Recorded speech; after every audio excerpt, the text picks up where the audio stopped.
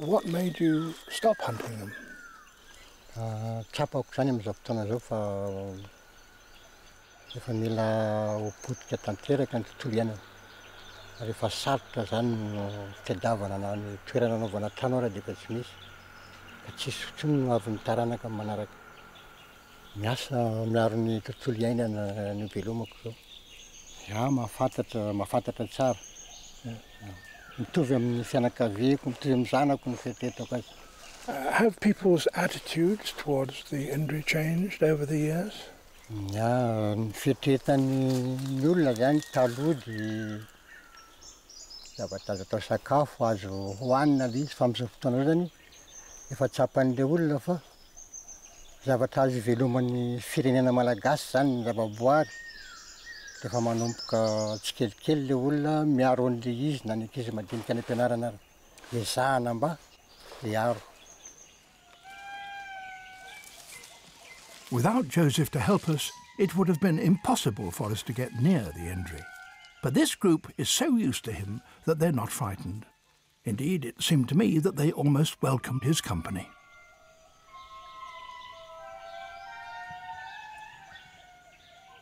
Thanks to him, I now had a chance, for the very first time, to get really close to them.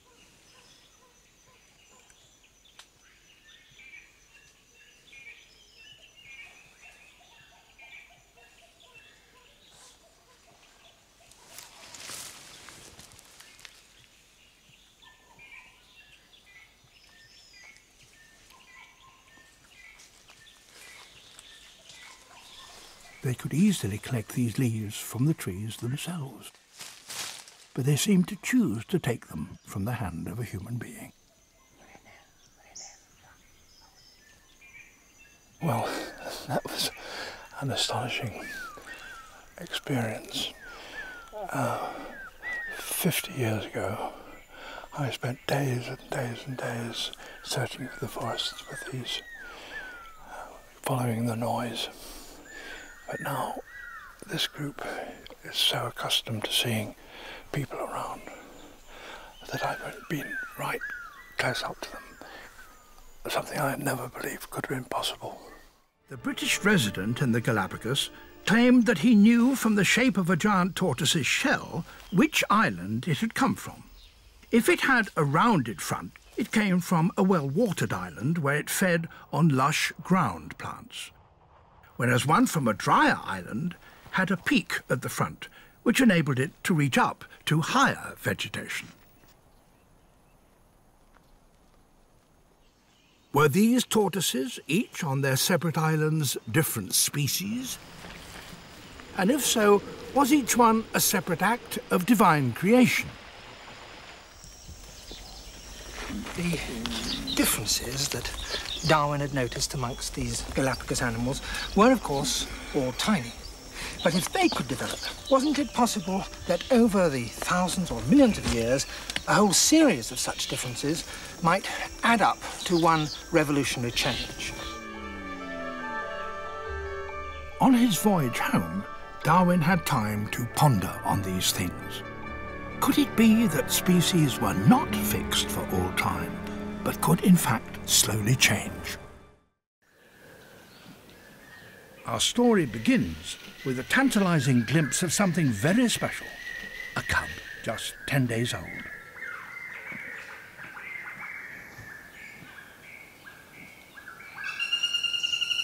Wild cubs as young as this have never been filmed before.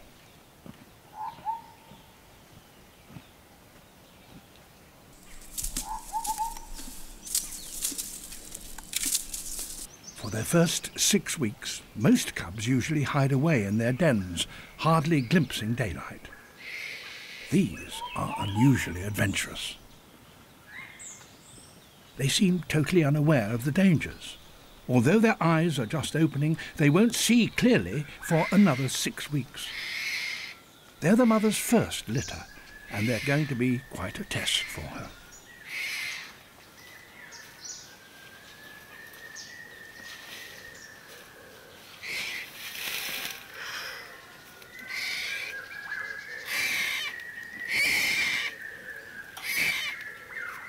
The tigress must pick them up by the scruff of the neck. It's a delicate operation. A little too much pressure and she'll hurt her cub.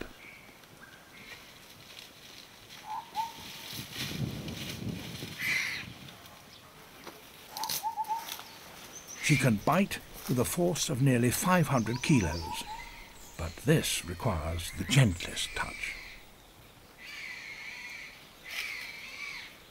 Tigers usually have 2 or 3 cubs. 4 are quite a handful, and these already seem more challenging than most.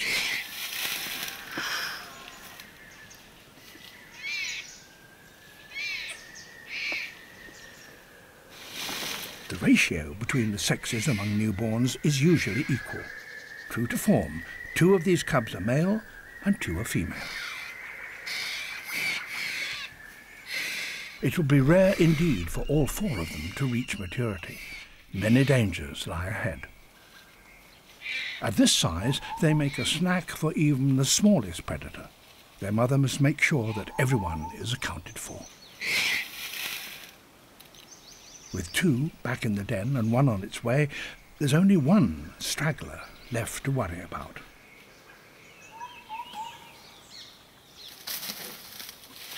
The cub's contact cry makes sure he's not forgotten. As long as the cubs call, their mother is compelled to keep retrieving them, but this would try any mother's patience.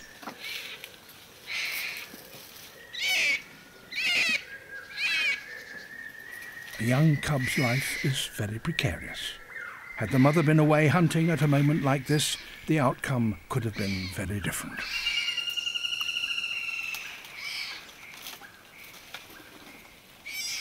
She's clearly going to be a devoted mother, but she still has a lot to learn. This is not the way to do it.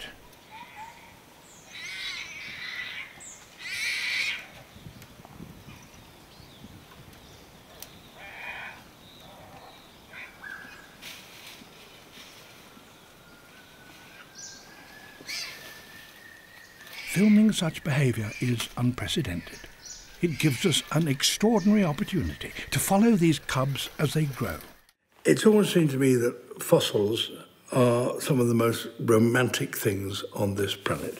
I mean, if you came across a pebble like this, for example, and you just happened to knock it with your geological hammer, which happened to be around at the time, but if you just hit it with a hammer and spit it, and it opened like that, wouldn't you think that was remarkable?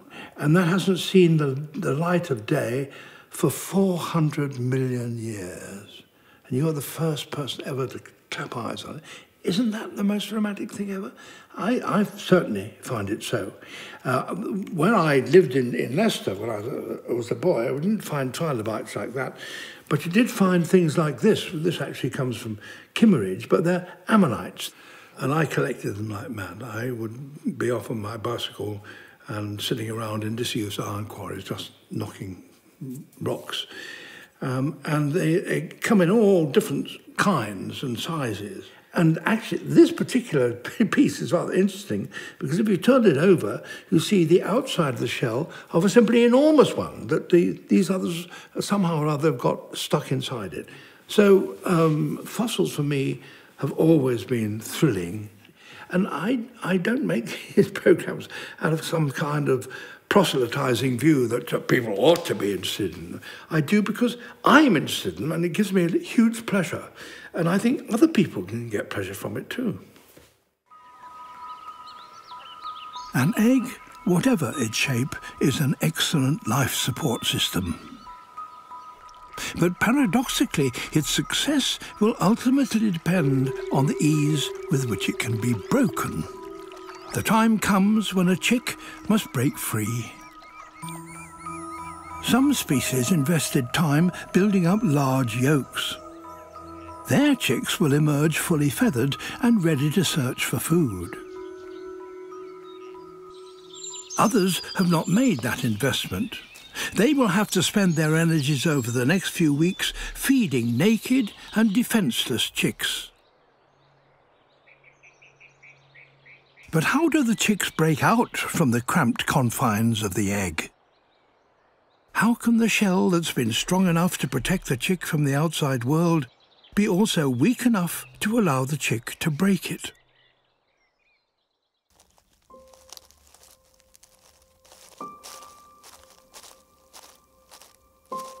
The first breath of fresh air outside the egg.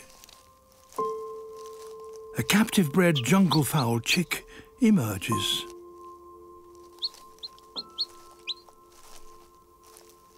It's the climax of the egg's existence.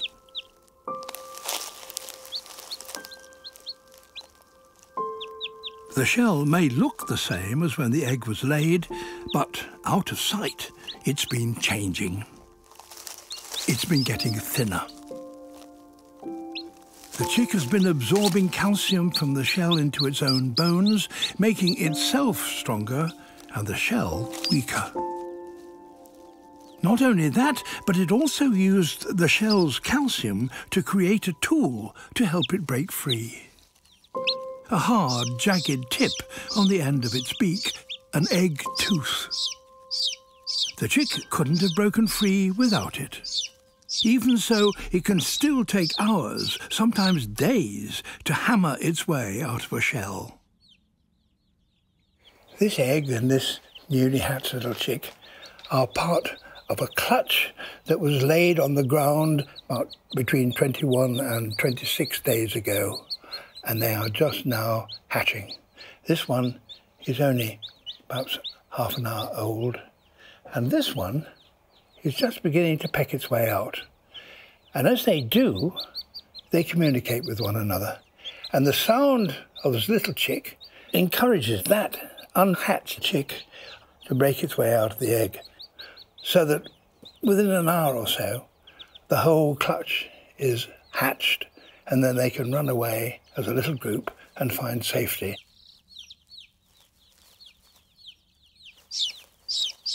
But what of the other woodland birds I was watching?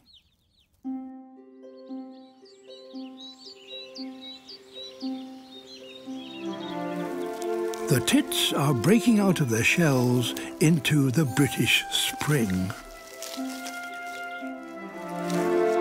They're naked, blind, and hungry. But outside, the woods are filled with food. And the parents' careful timing has paid off.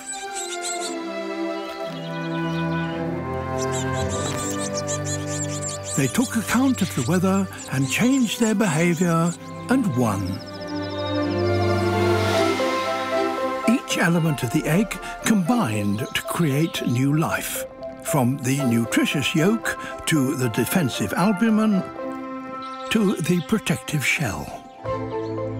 Nature's most perfect life support system has served its purpose, broken by the life that it sustained.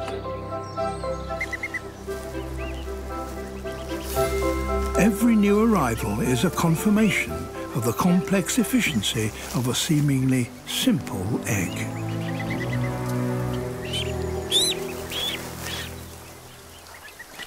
As with all forms of life, what we see are the success stories, the adaptations that work.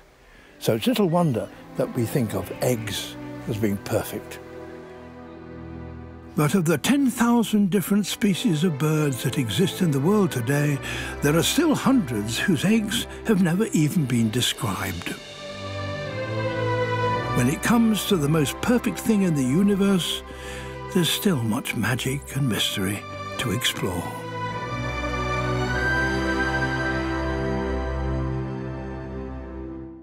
I'm on my way to the west of the island, where a few small patches of that ancient forest still remain. These strange, beautiful trees, baobabs, are fire-resistant and too big to cut down. So, in many places, they are the only remnants left of the original forest that once covered this land. It would have been difficult for a creature the size of an elephant bird to live without vegetation of some kind, and today even the smallest of animals are struggling to survive here. One of those that have managed to do so is the tiniest of all known lemurs. It's called Madame Berth's mouse lemur, and it was only discovered 10 years ago.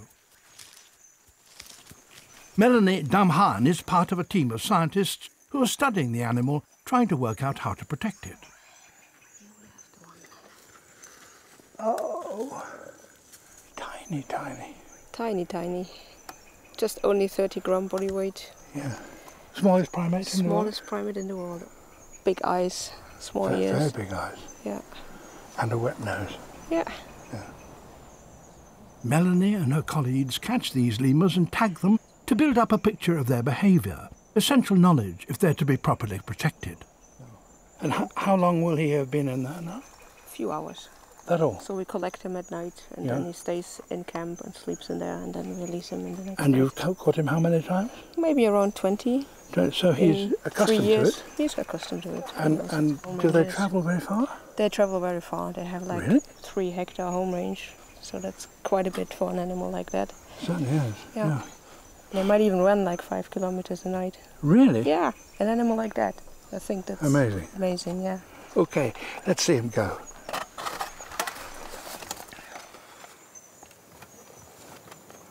It's coming. Come on. Come on, little one. That's it. That's it. Oh. The work Melanie and her team are doing is vital for the survival of this little lemur. It's also revealing just why it is that this tiny creature lives here and nowhere else. This particular liana belongs to a species that only grows in this patch of forest. And on it, and on no other kind of liana, lives this little insect. It's a bug, which feeds by sticking its mouthparts into the liana and sucking out the sap. It then digests what it wants and excretes the rest as honeydew, a sort of sugary liquid. And it's that honeydew, that sugar, that Madame Berth's lemur needs in its diet. So Madame Berth's lemur is only found in this particular patch of the forest because of this insect and this liana, which just shows how complicated ecological connections can be and how much you have to know about an animal if you're really going to conserve it.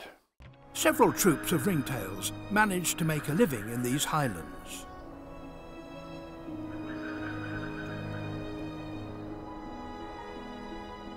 Some of the luckier ones occupy a more sheltered valley where a few trees have managed to take root. Morning fog, condensing on leaves, is an important source of water.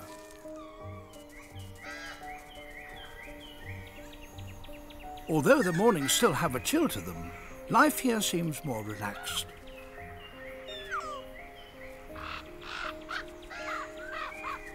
But also more crowded.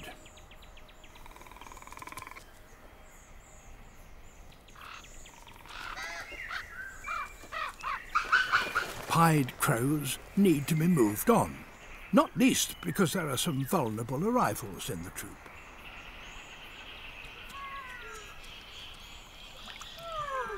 Almost every female is carrying an infant, an indication that life is comparatively easy up here.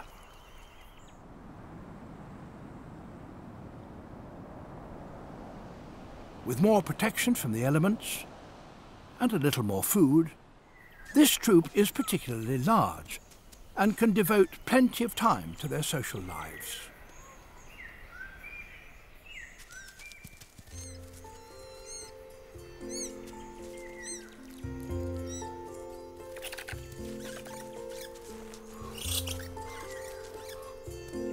One female even has twins.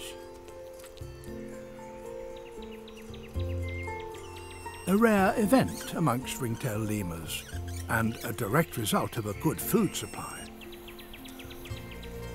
But this valley troop still has to work hard to collect food in this broken landscape. Few lemurs are such good rock climbers.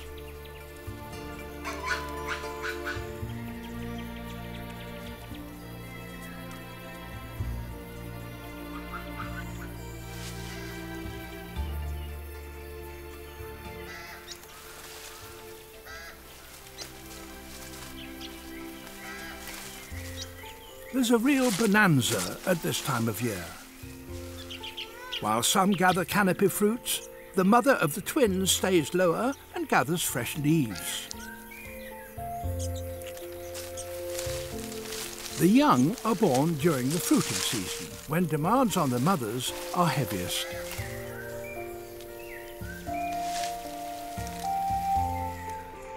After such a heavy meal, the troop head off in search of their next course. A daily dose of dirt.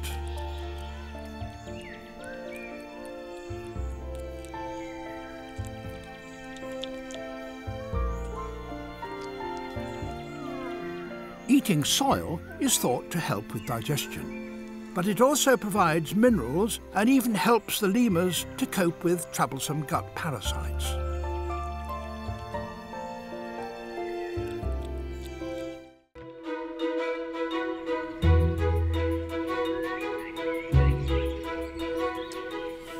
A tree trunk is an extraordinary piece of biological engineering.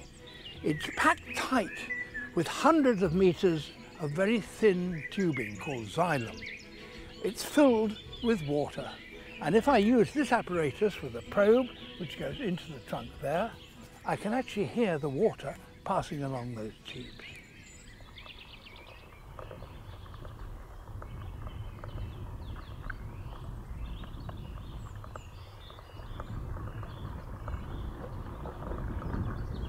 That low rumbling sound is actually the movement of the tree trunk in the wind. Those gurgles, that's the sound of the water travelling up towards the leaves.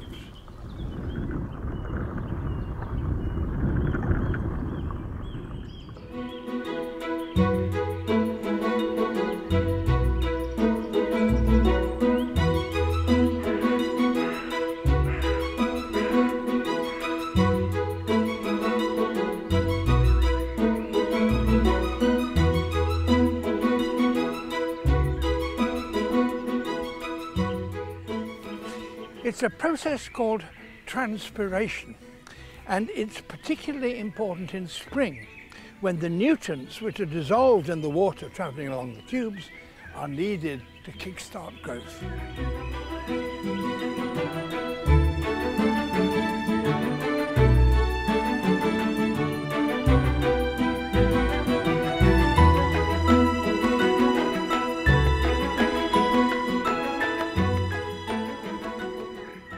If you cut a section of a tree trunk, you can see there's a pattern of concentric rings, and each one of those rings represents 1 year of growth. The paler part of each ring was laid down at the beginning of the year when conditions were good and growing was fast. The darker part was when growing was slowing down towards the end of the year. Indeed, each ring can give you an indication of what the weather was like during any particular year. The broader the ring, the better a year it was for growing.